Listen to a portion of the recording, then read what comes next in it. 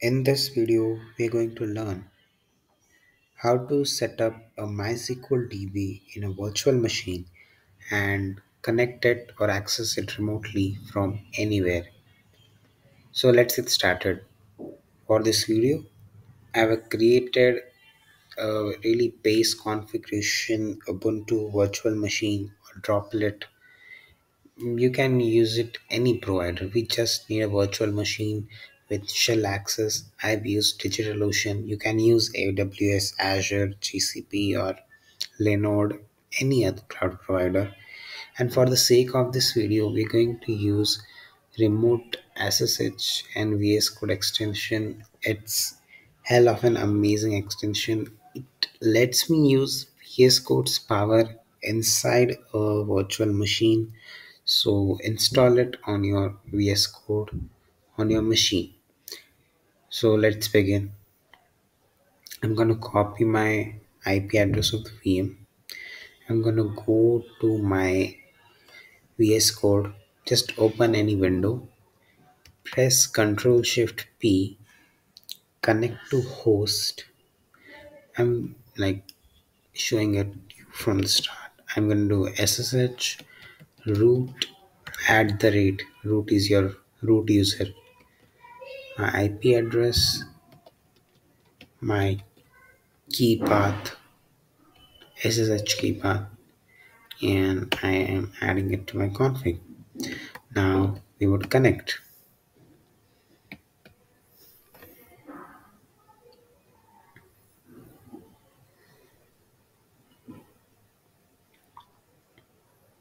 It takes a few minutes. So yeah, here is our Visual Studio Code opened inside a virtual machine with the terminal features, the file system, and a lot of other stuff. Let's begin. This virtual machine is using Ubuntu, but similar set of instruction works with any other operating system too. Let's begin. First, we're going to do a sudo apt update.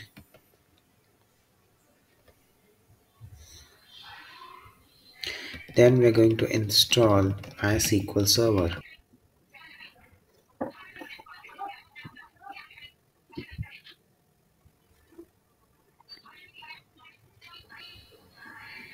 Well, MySQL is installed. Now we would just enter the command sudo MySQL. If it works, it's great. It means MySQL is running. If it doesn't, for more surety, just run this command sudo systemctl start mysql.service so that it just starts for MySQL. Now we are going to enter the MySQL shell. We are here in the shell. Now we first we're going to add a password for the root user. So enter this SQL query alter user root at the rate localhost password by and just enter your password like which you want to keep. I'm using this and complete the query. Now just try exit from the shell and just try again the sudo mysql. It doesn't work. We have to use the password even for as a root user. So we have to type mysql dash u root dash p, enter my password, and then I'm in the shell. If you want that sudo mysql behavior again identified with MySQL, just run this query. Like go to your MySQL shell again, run this query, alter user root at the rate localhost identified with auth socket. If I exit again, do sudo MySQL, it works. It's totally a security thing and what are your preferences. Now Let's create a root user which is going to connect from a remote machine or you on your local machine. Let's enter the MySQL shell and we are going to create a new user. Type the query create user, your username, anything at the rate. And for the host, we are going to keep it wildcard identified by and just simple like any password. Well, I'm just keeping it simple for the sake of the tutorial. And yeah, I've created a user. I'm going to grant it some privileges.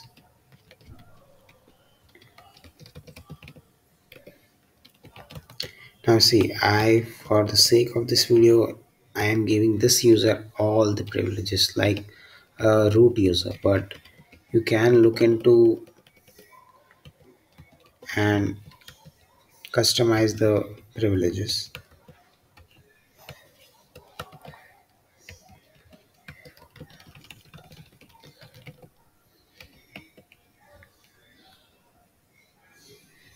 Now flush privileges.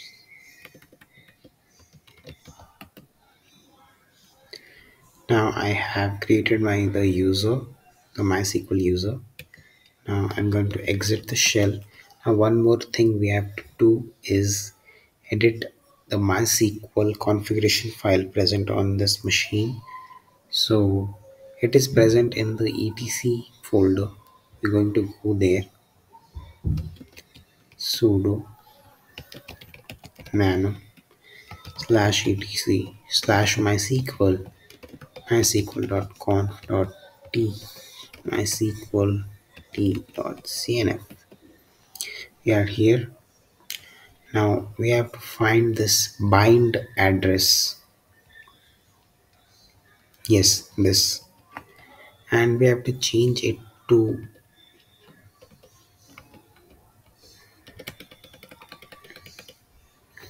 0.0.0. Control O, Control X. File is edited. Let me just double check. Yeah, it is edited. Now our bind address is updated. Now I'm just going to restart MySQL so that yeah. Now we are going to connect to this MySQL DB. Now I'm going to close my. Well, we are again on my local machine. This is not the virtual machine where we have created the MySQL DB and done some configuration. No, this is my local machine. I have installed an extension called SQL Tools, which is an really simple extension to connect with SQL databases and other. So with the database which we have made, we are going to connect it now. So let's enter MySQL average dev in the server address. Add your IP. Database is MySQL. Username is average dev or whatever you have entered, and password is ask on connect. We're going to test it. It works. Let's save this connection. Now we are going to connect to this.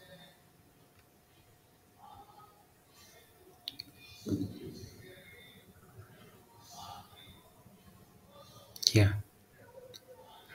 Now let's just create a database. Database hello show databases. It created that hello databases. Now use hello.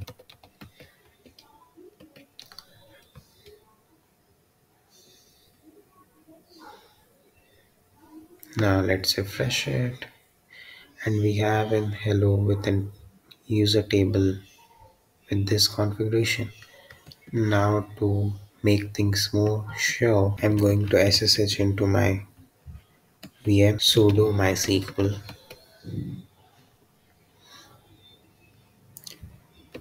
show databases. We have the hello database, test database, same like here. Shit.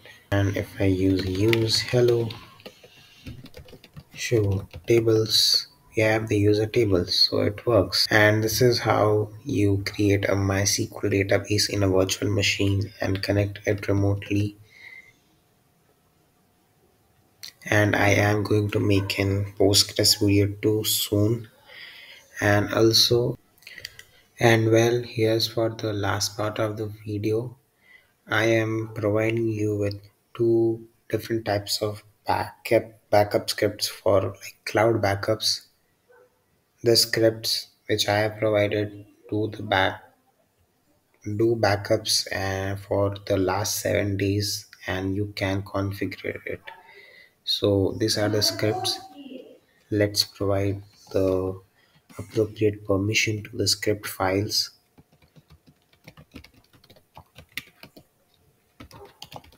so that they are executed by the cron job properly.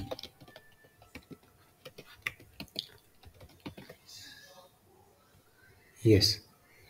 Now let's create a cron job.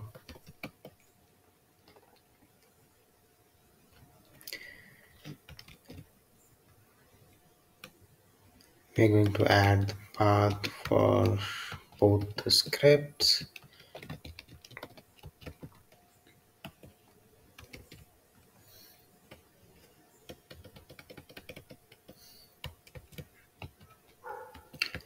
Hash. The scripts run at 12 a.m. according to UTC time zone. Control O, Control X.